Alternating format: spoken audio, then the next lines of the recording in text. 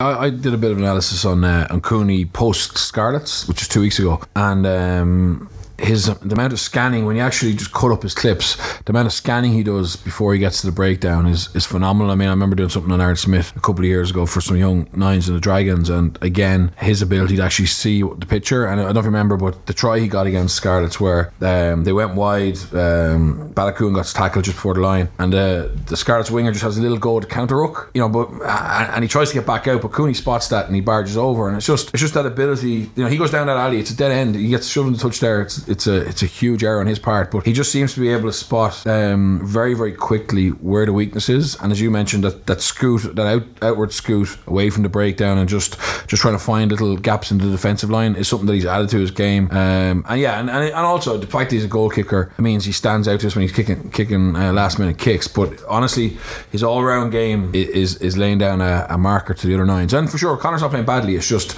there's someone putting up to him at the moment.